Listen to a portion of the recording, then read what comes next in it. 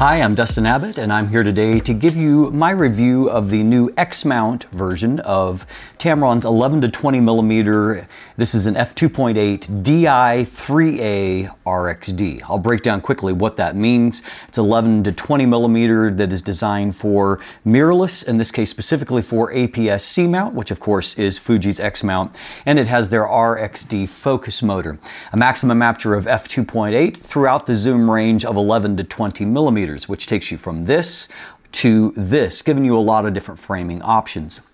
Now, it was last year in 2022 that Fuji really started to open up their platform, and we have seen a host of third-party development come, which to me is a really great development for Fuji because it makes it much more attractive as an alternative to go. And as they up their game in releasing ever better cameras, including those like the one that I'm using now, which is the XH2, it is a really exciting time to see these third-party lenses coming to the platform right at the time when Fuji has really upped their game in terms of the cameras that you can mount those lenses on. So Tamron has started to release some of their recent E-mount lenses onto Fuji X-mount. And I've been interested in looking at them, and I will be reviewing some of them over the next few months. But I've been interested in basically two things. I want to see how that they handle the transition to Fuji's autofocus, which of course is different in kind from Sony's, and there has been some distinctions that I've seen in the past. But then also the maximum resolution that Sony has had, at least to this point, on their APS-C platforms has been 24 megapixels. I did review of the 11-20mm in 2021. I reviewed the 11-20mm on a Sony a6400. And so you get one result obviously at 24 megapixels, but now of course Fuji has really upped their game to a 40 megapixel resolution point on bodies like the XH2 or the XT5. That creates a whole different standard of demand on lenses for performance. So I was interested in seeing how this handles that transition as well. So we'll break all of these things down right after a word from our sponsor. Today's episode is brought to you by Into the AM, a clothing brand from Southern California that wants to outfit your passion, whatever it might be. Their everyday comfortable fabrics and designs are great whether you are working from home, working out, or even just chilling out. I love the fit and fabric on their everyday t-shirts, and you can choose more funky styles created in collaboration with local artists like this killer Fractured King hoodie. Use the code Dustin10 or follow the link in the description to get 10% off site-wide, including their monthly t-shirt club. Visit intotheam.com/Dustin10 for more information. So obviously, as Tamron transitions into a whole new platform and a new market, the competition is different. In this case, there really isn't a lot of wide-angle zooms that are currently available on Fuji's X-mount platform. The primary ones are from Fuji, and they include a 10-24mm f4.8 and then the more dramatic 8-16mm f2.8. Obviously, there is a pretty significant difference in pricing with the latter. They're a little closer on this former. The Tamron is the cheapest at $829. The 10-24mm is $1,000, whereas the 8-16mm is $1,500.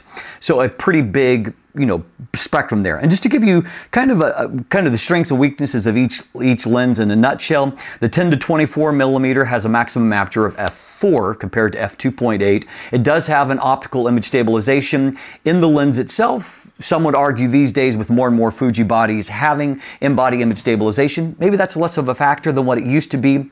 However, the image quality, at least on paper, does not compare to what the Tamron does, the Tamron being stronger.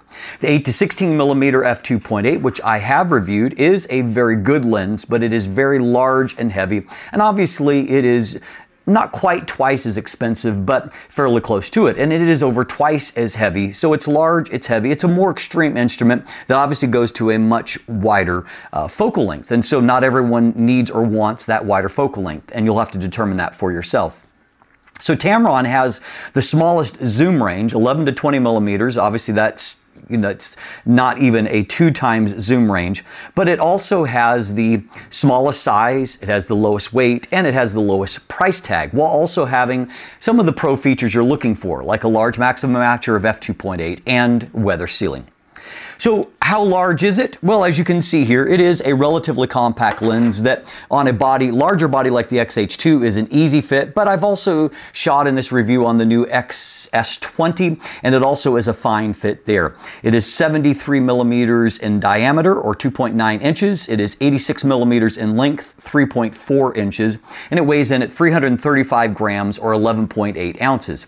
One of the nice things about Tamron's design on mirrorless is that they have adopted a 67 millimeter front filter thread as a standard for nearly all of their lenses. Only the more extreme optical instruments have something outside of that. So as a byproduct, their 67 millimeter filter thread is, number one, a very common one, but also if you have multiple Tamron lenses, it's really easy to share filters across them. So one kind of advantage there. Now, Tamron's design, they're carrying their kind of basic design philosophy basically right across from Sony E mount to Fuji X mount.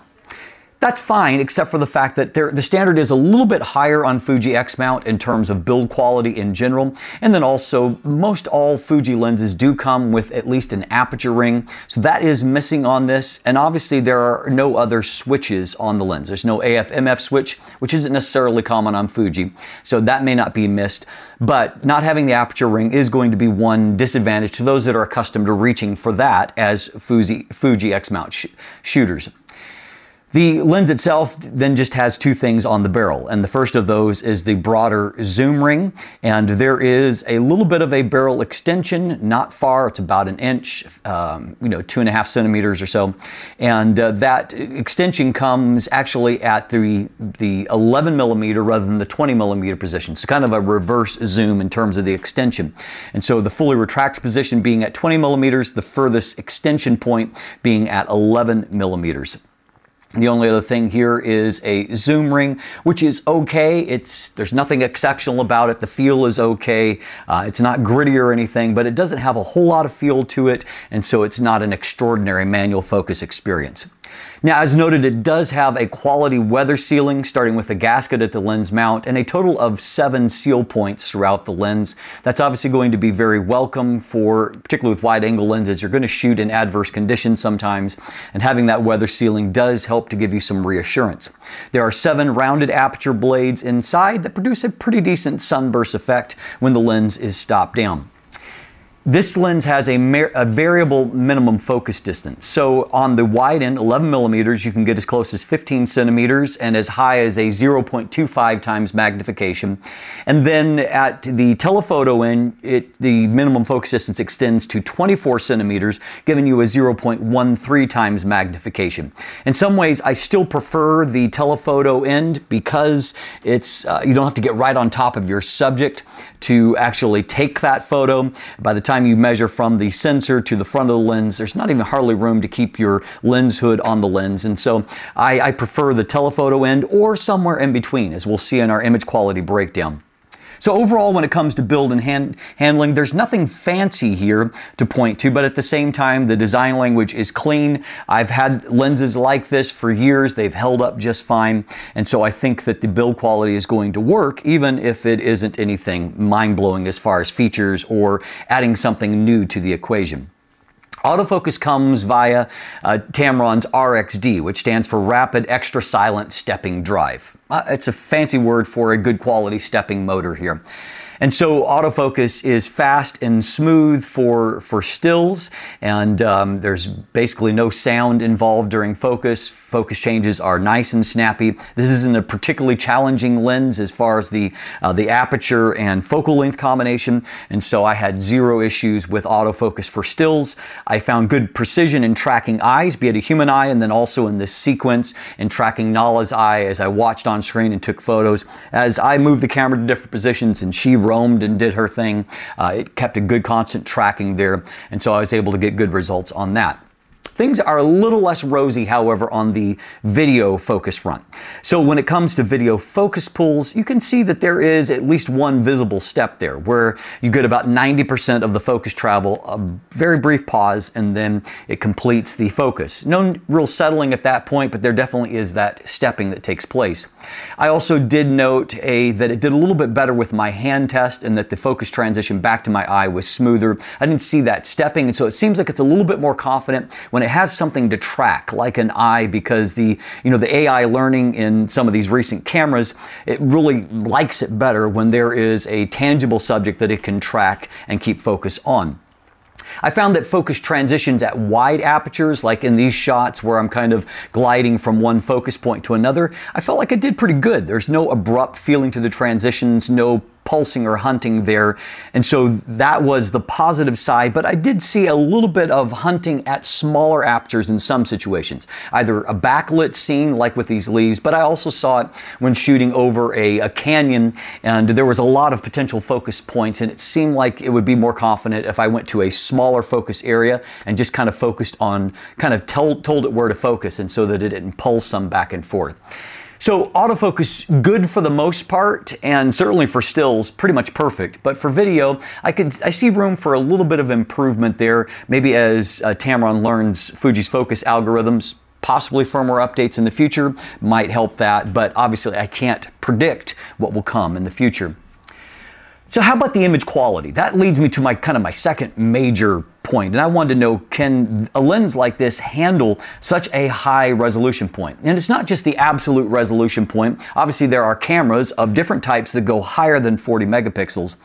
But on APS-C, with that smaller sensor, 40 megapixels is a ton of pixels to pack in there.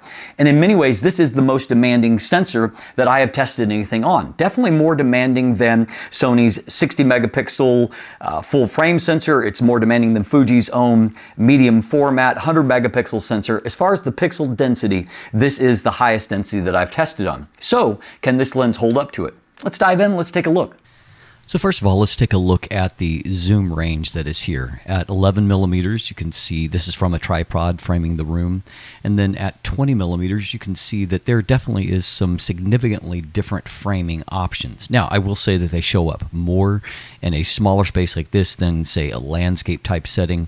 But at the same time, obviously you're going to have a lot of important focal lengths for wide angle work that are all represented in this particular range. Everything from around 16.5 millimeters full frame equivalent up to about 30 millimeters full frame equivalent. Now we can see, if we take a look at the vignette and distortion, that there is a mild amount of barrel distortion there and a bit of vignette. Neither one is overly significant. I made the correction here by using a +9 and then vignetting a +79 to get things completely lighter in the corners. Now, interestingly, I didn't have to use that much vignette correction on the Sony platform, and so I'm not quite sure where that discrepancy comes from, because the lenses should be the same optically. But anyway, you're not going to have a major issue with either one. This is a JPEG of that same shot out of camera, so it shows that Tamron is getting full correction profile support in Fuji, which is great to see. And so as a byproduct for your video and JPEGs, they will be corrected if you enable it in camera. And then, of course, you're going to have to deal with RAWs separately in post. I did not see any really apparent longitudinal chromatic aberrations. You can see in this shot with lots of areas where there's transition and places for fringing, and then going towards the specular highlights in the background. Really not any kind of fringing to see there, so those are well controlled, no problem there. Now there is a bit of lateral chromatic aberration, as you can see. It doesn't show up a whole lot at 100% magnification. At 200% it shows up more, so obviously not a major issue. And this is the kind you can correct with one click. And as you can see here on the right, what bit of fringing is there is cleared up very easily with the one click. And so not going to be a significant issue either. So of course the significant challenge that I was interested in seeing if this lens could handle would be to handle the very high resolution and very great pixel density, like if a sensor like the Fuji's X-H2 40 megapixel sensor, which I am testing on here. And this is at 200% magnification. This really is about as steep a test as what any lens has to face right now in terms of the demands of the actual sensor it's put on. So as you can see in the center of the frame, 11 millimeters f2.8, no problem. It holds up really well there. We can also see that the mid frame, while not as good as the center, is really not bad at 11 millimeters. And if we look down into the corners, you can see that it is not as sharp or high contrast there, but neither is it a mushy mess either.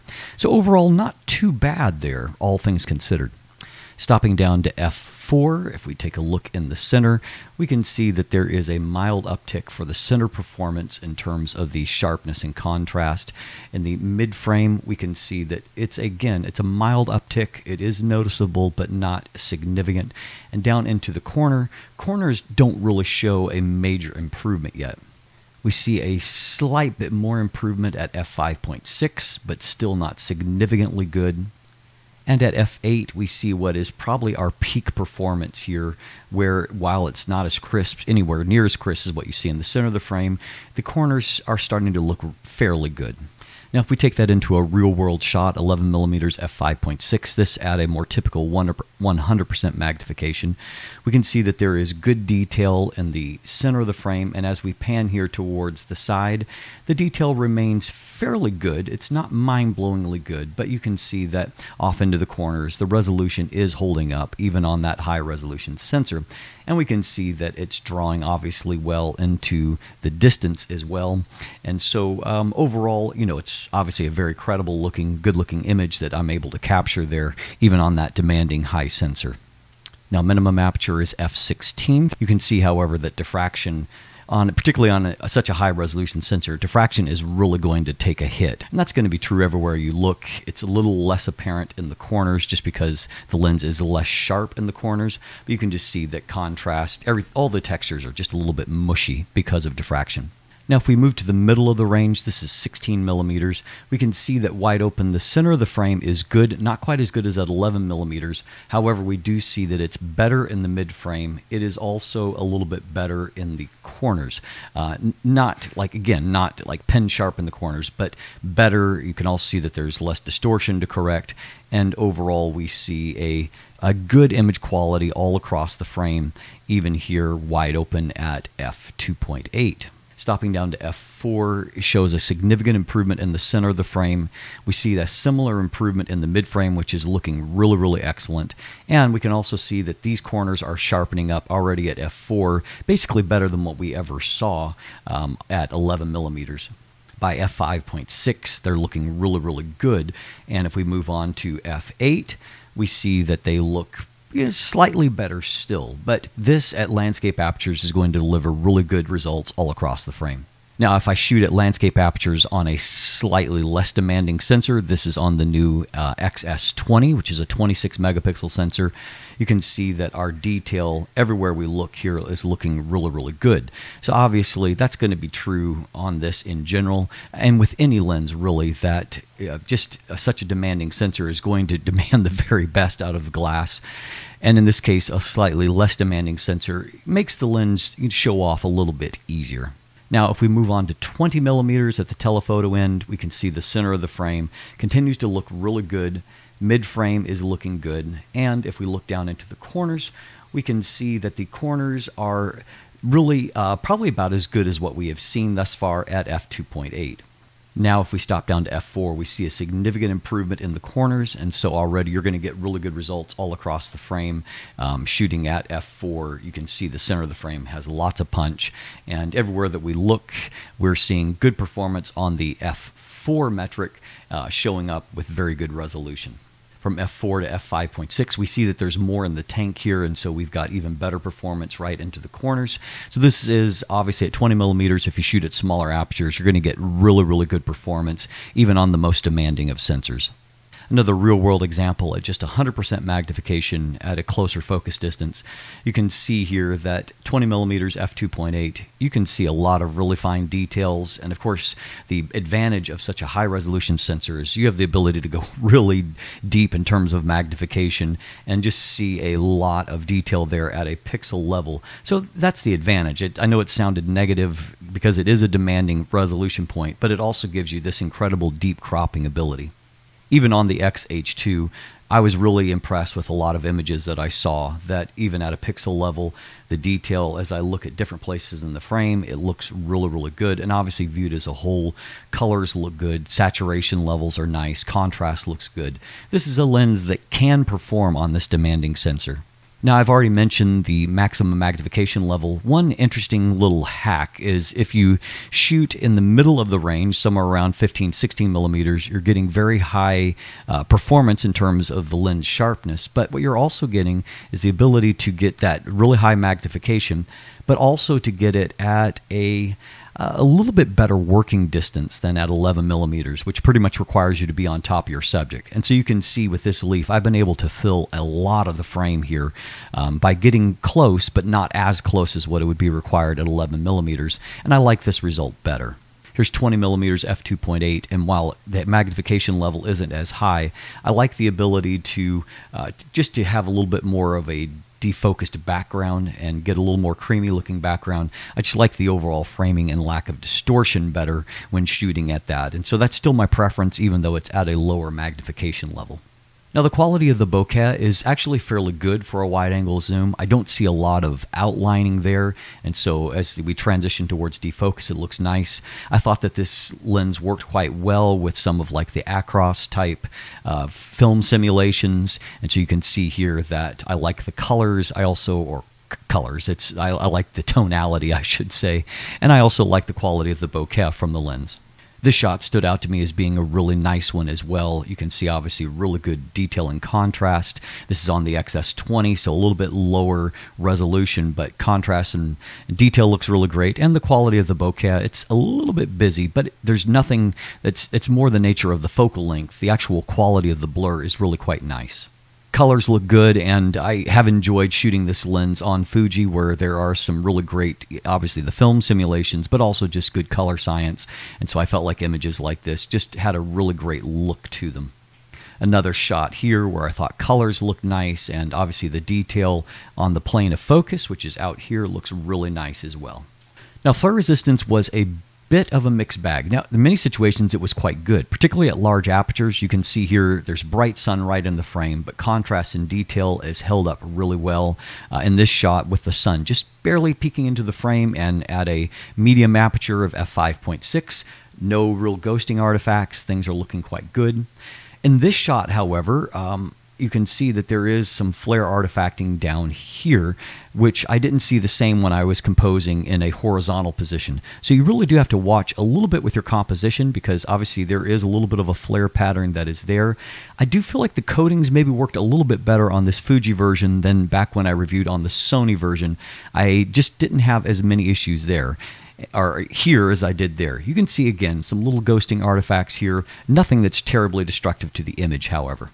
Now, in this case, I actually reviewed the Fuji version right during the Canadian wildfires, and so there was just no night sky to see during my review period. So I am recycling this from my Sony version of the lens review, but it did hold up well at that point. You can see that coma performance is quite good. There's just a little bit of stretching towards the end, but no real growing of wings, and you can see that star points look nice and crisp. This is a lens that will work just fine for shooting astro, which gives it another area of strength. Overall, a pretty good performance considering the demands of Fuji's new 40 megapixel sensors. So in conclusion, I believe in the transition to Fuji, this remains an interesting option on the Fuji platform. On paper, it has better IQ than the 10 to 24 millimeter, though I haven't tested that lens yet, and I would say that it is roughly comparable to what I saw from the 8 to 16 millimeter in terms of performance. It is much smaller, however, and cheaper than that lens, and not everyone wants such an extreme lens to carry around. And so I think that it really kind of hits a sweet spot, offering up that faster maximum aperture, including things like weather sealing, and also a very, useful focal range for wide angle work. I would say that it probably excels most at having a great price to performance ratio, which frankly is the typical sweet spot for Tamron lenses, and it is the reason why I am so glad to see it on Fuji to provide just that. A lens that maybe isn't at the very top of the heap in terms of performance and features, but gives you, 90 to 95% of what a first-party lens might, but at a lower price point and a usually more compact size. And that's exactly what the Tamron 11 to 20mm F2.8 RXD provides for Fuji X-mount shooters. And for that reason, it is a very welcome addition to the platform. I'm Dustin Abbott. If you look in the description down below, you can find linkage to my full text review, also linkage to an image gallery there, some buying links if you'd like to purchase one for yourself. There's linkage there to follow myself or Craig on social media. You can become a patron, you can get channel merchandise, and of course, if you haven't already, please like and subscribe. Thanks for watching, have a great day, and let the light in.